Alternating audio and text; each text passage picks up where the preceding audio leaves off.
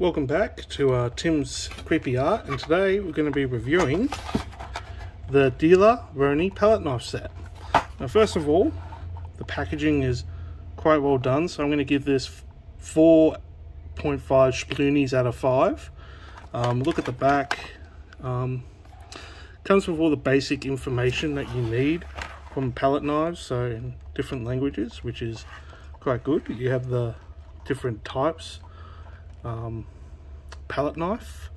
Now, palette knives are quite, important for an artist, generally for mixing and for a bit of painting as well.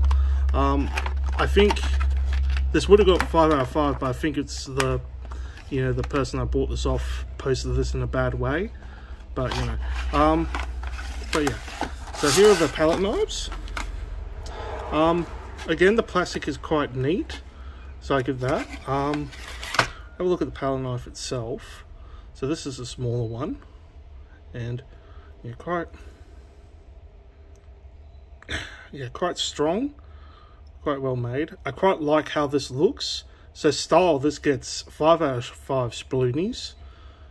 So I'm not going to deduct any points.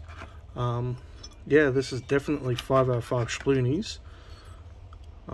Quite like the variation of knives, which is pretty much what you want from your palette knife set.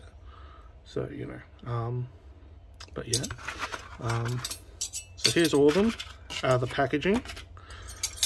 So I would say that this is a very satisfying set of palette knives. So we'll compare it to like the old ones I was using. So these were just some basic ones I bought from Spotlight. Huge difference is this set doesn't come with one of this particular shape of palette knife. But then again, I don't use this really. This is just more or less, I use this for cleaning my palette. So this isn't too much of a of an upset for me.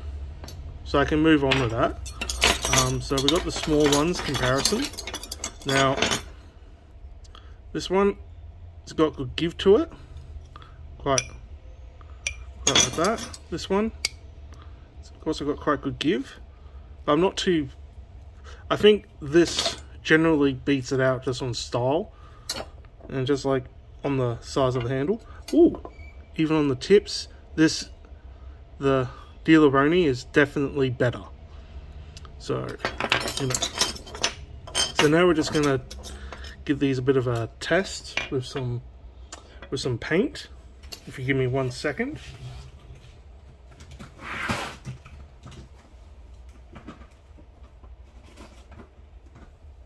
Okay, so we're just going to use some cheap paint that I have laying around, and we'll pull out a palette, and we're going to more or less see how these go one on one. So we're going to give them both a pretty equal sort of amount of paint to work with. There we go, and there you go. Yeah, so first things first, we're going to start off with two little knives going head to head. So first things first, we just want to grab, this is for mixing, but I'm not really looking for that at the moment, because generally the paint itself will mix, so we don't need to worry. It's just how this handles. And we're just going to lift it up, and we're going to try and butter it out. Oh yeah. Yeah, that's very smooth when it comes to spreading out your paint. So now we're just going to grab this one. A bit more. Relatively the same, but I wouldn't say it feels smooth as opposed to this one, because I think this one like this brand definitely has less give than our little friend here. But it is what it is. But we'll go racing there. Facing, yeah. Now I'm going to go a little bit more pressure. Oh yeah. It's night and day, you know. So much better. Yeah. So if you are going to, you know, buy palette knives, if you want to keep to a budget, you can buy these ones from Spotlight. I got these for a set of 5 for about $15. But I did spend a little bit more extra money on this. So this cost me for the whole set $60, and to be honest, I'm going to stick with these ones going forward. So these ones are going to go into the retirement drawer. But yeah, until next time, stay creepy.